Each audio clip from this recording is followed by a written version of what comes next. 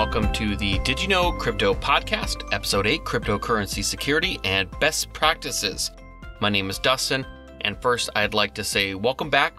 Thanks for listening. I'm glad that you are still interested in learning about cryptocurrencies and blockchain, but mostly learning it with me. I really do appreciate it. Before we dive in, I want to tell you a quick story about a man named James Howell. You see, James Howell was a British citizen. He'd gotten involved in Bitcoin pretty early, mining the cryptocurrency on his laptop. Yep, you could actually do that back in those days. But at some point, the laptop died. He stripped it for parts, selling them on eBay, and he held onto the hard drive because he said, and I quote, "I kept the hard drive in a drawer at home, knowing it held my Bitcoin private keys, so that if Bitcoin ever became valuable one day, I would still have the coins that I mined." He had around 7,500 coins on that wallet. And somewhere around 2013, when Bitcoin hit $130, it was actually accidentally thrown out with other junk during a clean out. It now sits somewhere in some British landfill worth about $52 million at today's prices, which is around June 17th, 2018. And there's really so much cringe in this story that I can barely stand it, but let's all learn from James's mistakes and move forward in a more secure way. Today, we're going to be delving into how to securely store and use your cryptocurrencies. We already kind of went through this in episode 6 on hardware wallets and paper wallets and how to do all that kind of stuff. And this may all seem like a bit of work, and it is to a degree, but it's well worth it for your own peace of mind. Crypto is about you. That's you taking responsibility for your wealth management. There's no AIG or Bear Stearns to go down the tube and suck you along with it. The only weak link in crypto security is you. Now, that being said, there's a lot of off-the-shelf products that are coming out. Mostly right now, a lot of them are designed for more high net worth individuals to use. But there's a lot of stuff coming down the pipe that's going to help the average person to be able to be more secure without having to have a lot of extra hassle. Things like hardware wallets themselves are a factor of the market coming in and providing for a need. The first thing you need to take care of actually for your crypto security is your computer security. You need just basic good antivirus and a malware protector. If your computer isn't secure and filled with viruses, you might as well just throw your wallet or purse out on the street and hope someone doesn't steal it, because that's basically what you're doing with your computer. And this is not just with crypto. This is also with all your other personal information, because you're going to be entering your social security number, your credit cards, your bank information at some point when you're using this disgustingly infected computer. The two services I would recommend that you have are, one, Bitdefender Security, and 2, NordVPN. First, let's go over Bitdefender Security. I love these guys. I can secure multiple devices and currently have both my wife and I's cell phones as well as all our computers and all that kind of stuff in our house under their protection for less than $50 a year. It's a pretty plug-and-play system for the most part. You can set up customized options or just use their autopilot feature, and they'll do all the work for you as far as for making sure everything's updated and all the scans are done on a regular basis. For their cell security aspect, I really like it because I can set up a trusted phone, like say my wife's or my parents or my best friends. And from that trusted phone, I can actually wipe my phone if it's lost or stolen. Other functions are to locate it or lock it. And for me, the most helpful one is actually an alarm. So from that trusted phone, I can send a text-based alarm to my phone and an alarm will go off, then I can go and find it. And that works for all the other features. So you can send a text-based function to my phone and it'll locate it. It'll tell me where it's at, or it'll lock it automatically, or it will actually wipe it if I want to do the whole nuclear option. So if it's stolen, and I know it is, I can just have that trusted phone text my phone and everything's off of it. Bitdefender works on Mac, iOS, Windows, and Android. They also offer in this package things like webcam protection, a free VPN, parental advisor, file locks, file shredding for your, digital file shredding and firewalls. You can find out more at didyouknowcrypto.com/Bitdefender. Even though I have Bitdefender, I use a different VPN, which is NordVPN. I first heard about these guys on another person's podcast and have been using them for about 6 months now. They're great. A VPN basically takes that home network or a public one like a cafe and uses that to securely connect through basically almost like a tunnel in a way to a secure private server, allowing you to access very private and sensitive sites like banking or your crypto exchanges and trading platforms, healthcare, anything like that. And you don't have to be worried about someone stealing your data through a man-in-the-middle attack. It's very simple to do this on public Wi-Fi. What I mean, it's very simple for people to steal your information on public Wi-Fi, so you need to be very careful whenever you connect to any Wi-Fi network, anywhere, basically. I never connect to a public Wi-Fi unless my VPN is active, even for simple social media uses, Twitter or Facebook or anything like that. I just make it a habit of only connecting with a VPN if I'm outside of my own home network. And even then, I have my VPN running anyway, so it's kind of a moot point. NordVPN has a very simple and easy to use app that you can download on your phone and computer. You download it, you just click a button basically, and you have a secure VPN. You can choose from a variety of different servers and connections throughout the United States or Europe or wherever you want to be. They also have ones that are P2P friendly, so you can use products like Netflix as well, or if you're going to be using things like BitTorrent to download music. Can't recommend that because that's highly illegal, but if you're going to do it, they have the option. They also offer double data encryption, so your data is encrypted not once but twice, and I'm very happy with them. And they offer a different variety of plans. I personally am on the $3.29 a month plan. It's a sign up for 2 years, but for $3, I mean, that's crazy low. They also offer up to, it goes all the way up to $11.95 if you just want to go month to month.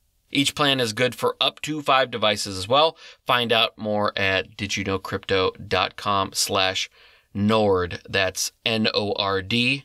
So didyouknowcrypto.com/Nord. For the sake of transparency, these are going to contain affiliate links that pay me a commission if you do sign up through that link. However, I have been a user of these services for over 6 months, and only within the last few weeks that I actually approached them, that's as of June 2018, to become an affiliate of theirs.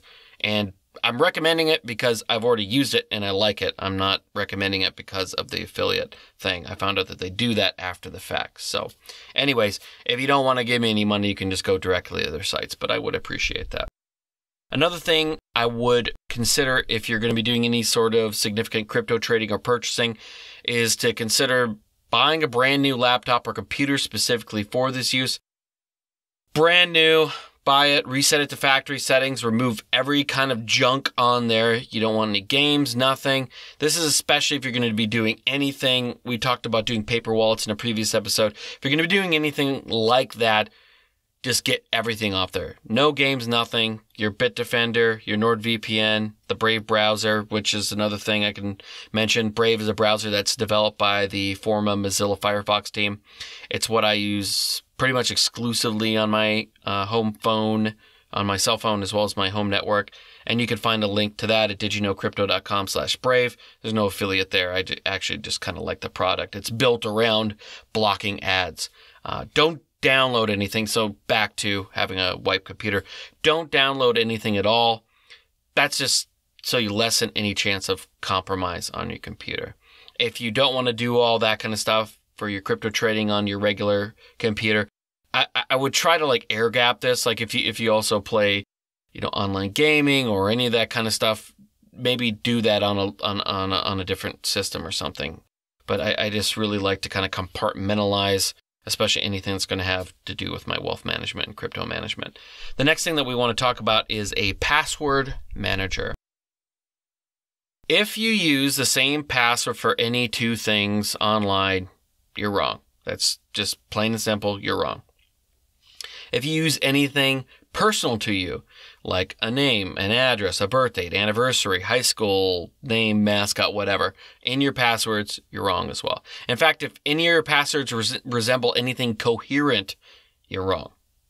What I'm trying to say is that no matter if you're accessing a bank, email, kids' soccer information through the portal at their school, every one of those passwords should be random letters, numbers, and characters and be unique for every login. You should never use the same login twice. Why is this? It's not so much that you have to worry day and night about your bank being hacked. It's that you should be worried that the local newspaper login is hacked. And then your name and email, or your name, email, password, whatever it is stolen. And if you use that same email login password for everything or even just a couple things, thieves can now log into your email, your Amazon, etc., skim credit card information, banking information, and ruin your credit. In the world of crypto, if your information is stolen, this can be terrible, catastrophic even. I personally use Lastpass to manage all my passwords. It basically works like this. I download LastPass, I sign up and everything like that. It asks you to create a master password. This is what unlocks everything within kind of the LastPass vault. You create that master password and unlocks the app itself. And within the app, you start to input each individual site that you use. So you'll have your email and your banking, the kids' soccer information, your Amazon. And you have to do this kind of manually every time. When you first do it. So at the very beginning, it's kind of a pain because then when you log into Amazon, that first time after downloading LastPass, it's going to ask you to, autofill in. There's going to be nothing there. You're going to have to add all that stuff. So at first it is a little bit of a pain. But once you do that, once you log into Amazon the first time after getting LastPass, you're going to want to go in, change your password, use one of the suggested unique passwords that LastPass will auto-generate for you, and you can drag it from 16 to 24 to 30 unique characters. Copy and paste that in there. Make sure you save that into LastPass. So the first week or so, it's going to be a pain in the butt. Yes, I get that. But in the end, it's going to be worth it. I would recommend a minimum 20-character password, even for the most mundane site. Once you have this all set up, and you log into your computer or phone, and you log into LastPass, whenever you hit a login page on the internet, LastPass will show you autofills for that site. I would recommend a minimum 20-character password even for the most mundane sites because it's just not worth it to try to do like these smaller ones. It's autofilling it for you. So I guess I'll get right into the autofill. So once you actually have all this stuff all set up, so even if it's a 50-character password, once you go on to your Amazon and you click the login page, it's going to pop up at the top, autofill, and it's going to have all the different Amazons. So if you have multiple Amazon accounts, it'll show all those different ones. You click the one you want, autofills the login, username, and password, and you're done. So even though it's a very long string of weird characters, it does it all for you once you're logged in securely. I would recommend that in combination with LastPass, you do what's called two-factor authentication, which is basically what it sounds like, a second form of authenticating that the correct person is accessing the program. That way, if any of the master password is stolen, you still will need this second factor of authentication for logging in. Now, this doesn't just work for only LastPass. We'll get into how it works elsewhere as well. So two-factor authentication can come in a variety of forms. As a note, these all aren't just options for LastPass, but are just the general types of two-factor authentication. The first is the least desirable, and that is via text message.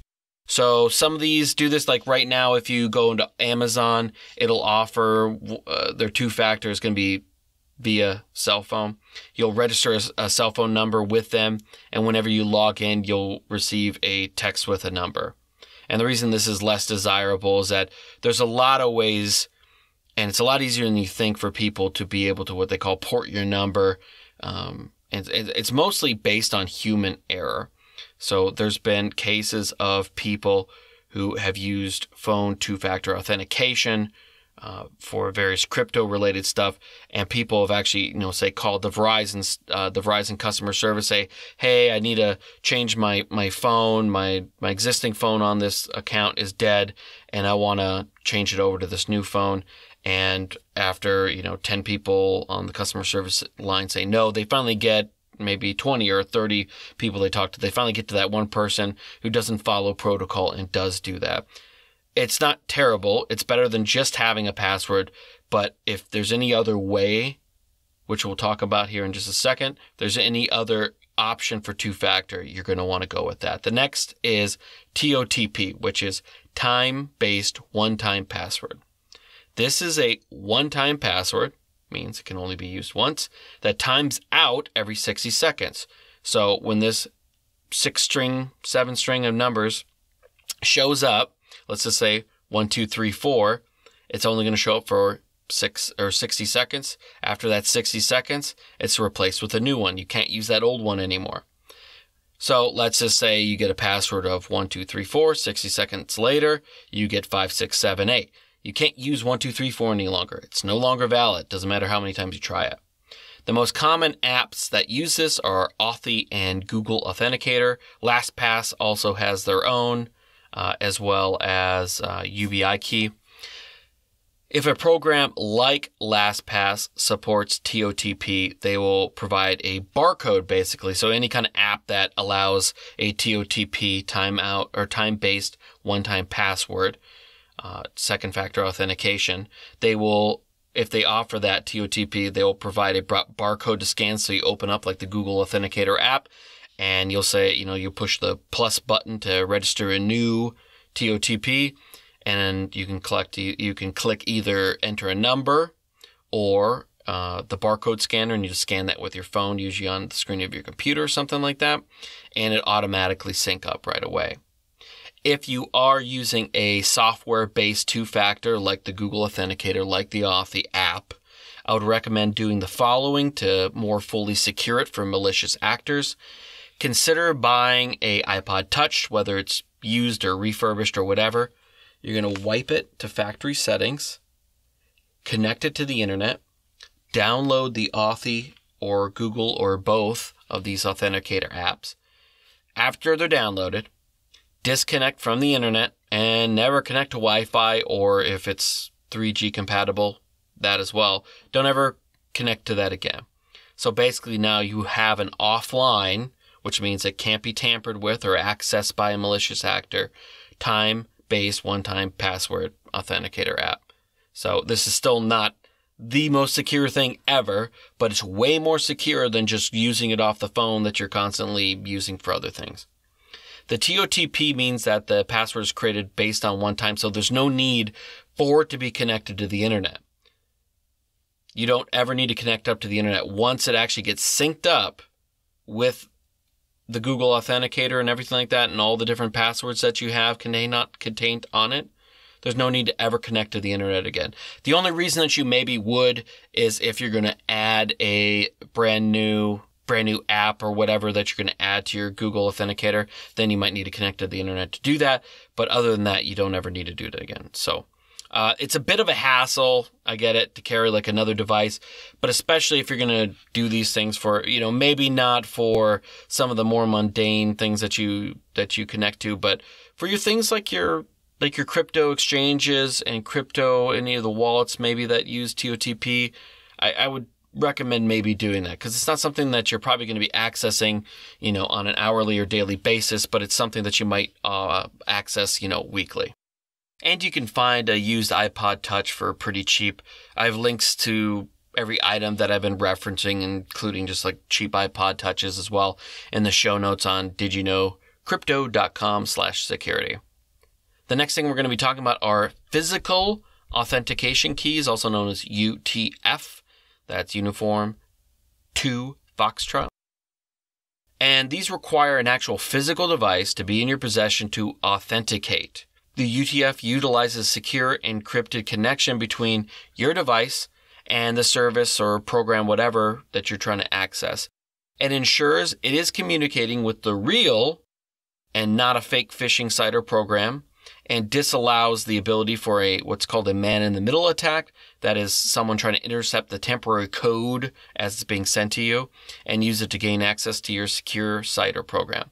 This is the most secure commercial solution, in my opinion, and I do use a UBI key to further secure my Lastpass account as well as other accounts that I have, which means that when I log in and I go to Lastpass and I enter my master password, I am then prompted to use my UBI key. I can't just access with my password. I can't bypass this. And this thing basically looks like a very small, thin USB drive that I'll insert into the USB port. And in my case, I use the Neo version of the UBI key, which allows me to use it on my phone as well. So I insert it. I click into the little area that I need the key to be entered into. And I lightly press my finger on the button that's actually on the UBI key, sends the password to LastPass, authenticates my login, and I'm good to know. Let's say I right now tell you that my email and password to my LastPass right now is dustin@didyouknowcrypto.com, and my password is crypto1234. You could go right now, download LastPass, put in that username, that password, and log in. But now you're going to be prompted with me needing my UBI UTF second factor authentication. And without that device physically in your hand, pushed into your computer, you're not going to be able to do anything about it. Without physical possession of that key, you can't gain access to anything. And since 99% of theft in the digital crypto space is basically through non-physical means, by that I mean hacking or phishing or spoofing, this is a great way to keep your most private information secure in this new digital age.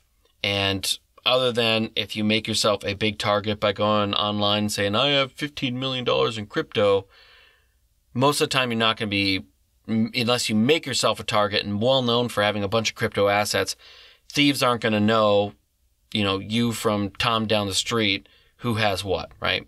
So as long as you practice what we call OPSEC, which we will talk about in a little bit as well, you will be fine and don't have to worry about your physical UTF key ever being used to steal your funds. A note I wanted to pass along as well in regards to using phones as two-factor authentication. We kind of touched on this as well a little bit ago, but another reason that they're really dangerous is that there's been numerous incidences of people having their cell phones compromised. Like I said, when bad actors call cell companies directly pretending to be the customer, gaining access to their cell phones, especially if your personal information has already been compromised online somewhere, say through the Equifax hack, and you use your personal online, passwords and all that kind of stuff, basically being your own private information, where you live or anniversary, something like that. And they gain access basically to your cell phone, and then they're able to access any kind of texts that are coming to your phone. Verizon even offers the ability to send and receive texts via their website. It's not safe. So if you have any other option, use a two-factor authentication like Authy, or even better, a UBI key. What I mean, just shooting back here for a second, that Verizon offers the ability to send and receive text via their website. This is also why something like LastPass and having a random, unique password for all your websites is important. So let's just say your Verizon login password is that same, my home street plus my anniversary date plus an exclamation point, and I think that's secure. Well, I use that also logging in on my very unsecure local, 10,000 circulation newspaper to log into my website there. Well, that newspaper gets hacked. Now that password's out there. And a lot of times these hackers do is they just hit up every website that they can think of. They don't even have to know that you have it. They probably hit up every other cell phone carrier just to see what works, right? But now it works on Verizon. So now what can they do in your Verizon? They can actually go, there's a spot in My Verizon, under that My Verizon tab, that you can actually go in, and any text incoming to you shows up there. So if they wanted to hack your crypto exchange or whatever, and you use phone two-factor authentication, when that temporary code comes in, it's going to come onto your phone. You're going to get a text, and you're going to be like, well, why is it sending me that? Well, now they are accessing your exchanges and probably stripping out all of your crypto that's on that exchange. So be very careful. So the next thing we're going to want to talk about is backing up your two-factor devices and apps. If you have Google Authenticator on your phone and you lose that phone and you don't have the backup, you're going to have to go through a very arduous process of re-registering with each site a new two-factor authentication credential, which is very difficult to say the least. It's good that it's very difficult, so that someone can't just claim to be you via email, get new two-factor registered, then, do all the bad stuff that they're going to do.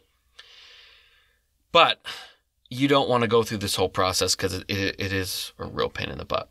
And the Google Authenticator and Authy and YUBIKEY and Lastpass, any of these software-based two-factor authentication apps, you have the ability to print out the backup seed codes that will allow you to recover all your authenticator passwords if you lost your phone. Or let's just say if you get a new phone you want to transfer, you can't just, let's just say you've got the old Note 7. Actually, no, sorry, you wouldn't have that. Let's say the Note 8, the Samsung Galaxy Note 8. Next year you get the Note 9.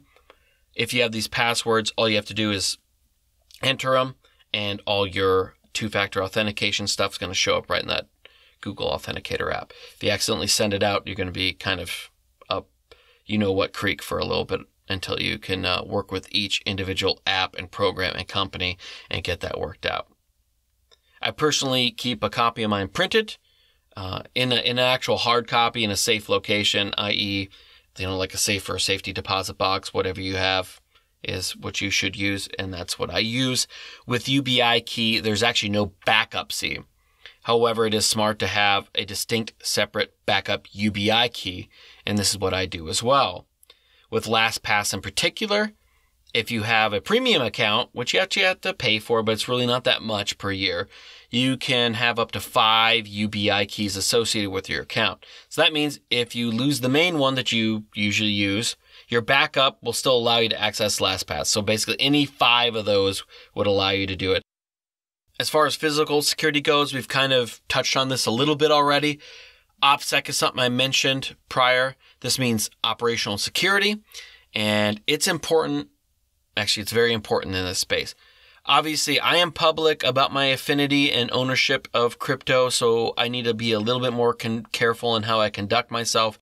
Getting back on point, there have been cases of kidnapping, mostly in third world, more kind of kidnapping prone countries, Eastern Bloc, Eastern European countries, of people who were very well known and vocal about their crypto wealth. Most people listening to this would probably be best off just to never discuss how much money they have in crypto. We want to talk about it. We want to say, yeah, I own some crypto. But if you have a significant amount, especially, and people go, well, how much do you actually have invested in this?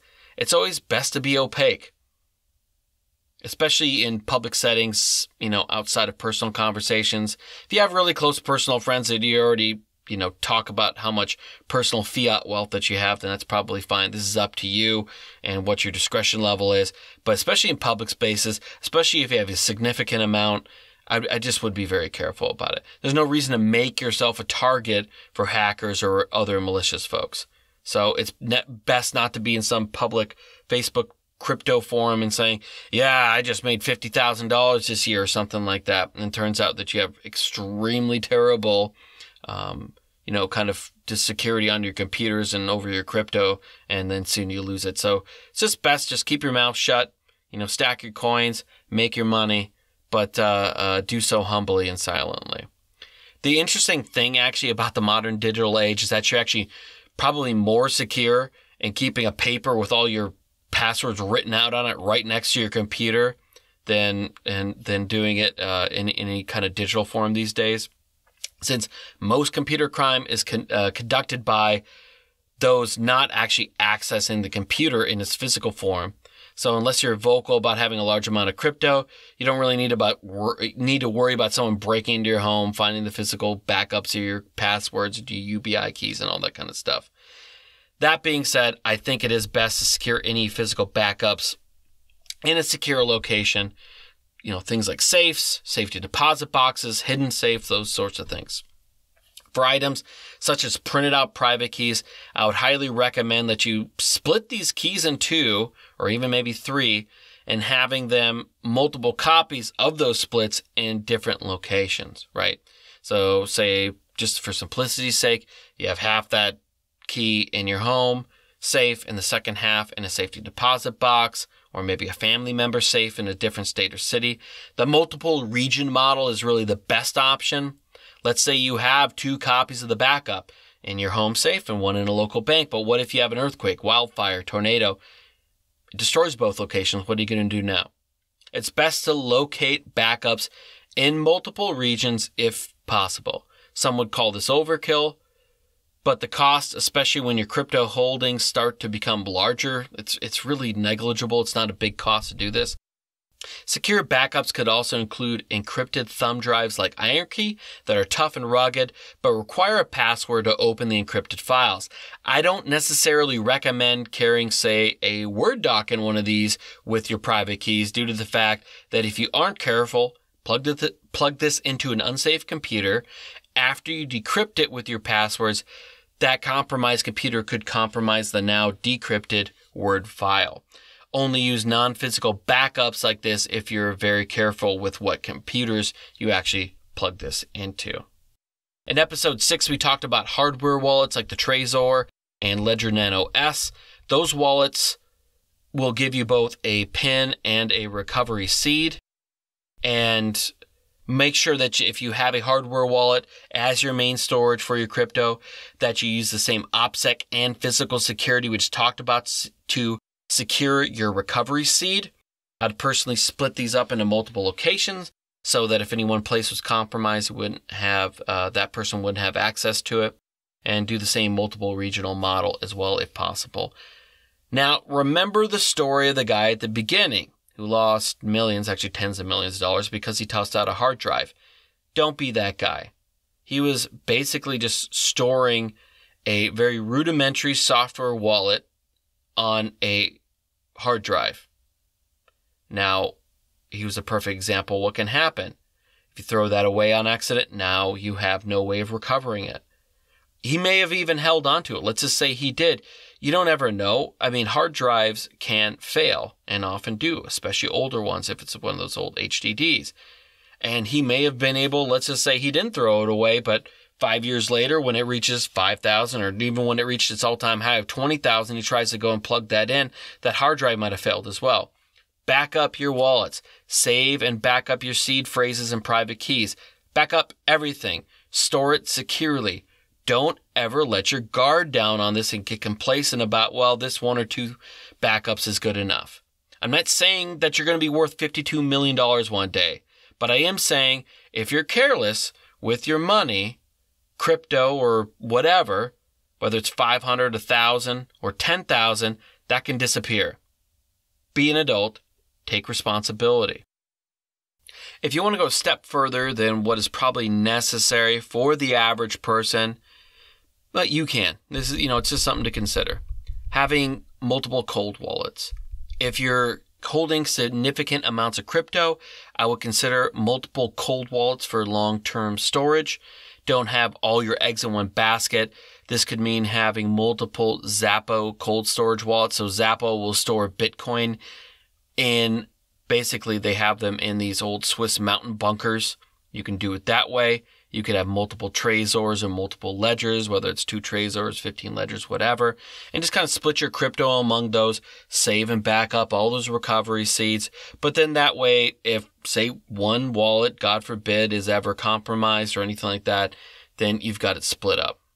Whatever your risk tolerance is and financial ability is will kind of determine how deep you kind of get into that. Air gap for purchases. If you hold significant funds and don't want to advertise, but want or need to use your crypto for one or multiple purchases to actually buy stuff with it, actually use this in the economy, I would consider using a platform like an Uphold or Coinbase, although I don't like Coinbase, any other large centralized platform, basically, to effectively air gap you from someone who may try to investigate your wallet. Let's say you live in a place like New Hampshire that actively uses crypto for daily purchases, and someone wants to sell you a boat but only in crypto. Let's just say you hold $100,000 or $500,000 in Bitcoin. You may not want to actually flash that around. So I would transfer that amount for the purchase to my Uphold account and then say to a separate ledger wallet I use for purchase. This way the buyer can't see how much you actually have. You've effectively washed your Bitcoin from your primary long-term storage wallet from public view. Remember that everything on a blockchain is viewable. So let's just say I had $1 million in Bitcoin in wallet A. I transfer 15 grand to wallet B and I pay the seller in wallet C. Or I pay him in his wallet. We'll call that wallet C. Wallet C can trace back to wallet B the money that they got. And especially if it's just the first time you've ever used wallet B, it's only going to have one input into it, which you can trace right back to wallet A and go, wow, this guy's got a lot of money in Bitcoin. And then word starts to spread around town. May not be the best thing to do. If you sent that money to Uphold, you've sunk your $15,000 worth of Bitcoin into pools of tens of millions of dollars in Bitcoin and then back out to now wallet B. So it's going to go, and there's no way to basically tell which wallet it was that originally sent that 15,000. Especially if you break it up into multiple odd chunks. So you send 5,000, then 1,000, then another 9,000 or something like that. So you break it up. So it's really hard to tell. This isn't about actually hiding activity from the tax man, since, any of these centralized exchanges will, always report you to the IRS, report any gains that you've ever made. It's about making sure the dude on Craigslist doesn't know that you hold a lot of Bitcoin. I hope this helped you understand how to secure your wealth better. This is by no means not an all-encompassing end-all be-all. These are just some of the things I've picked up along the way. I think that they're some of the best practices out there. If you have any suggestions, please comment on our Facebook page, Instagram, or Twitter, or you can email me directly. I want to thank you again for listening. All of our social media contacts and everything like that can be found at didyouknowcrypto.com. That's didyouknowcrypto.com.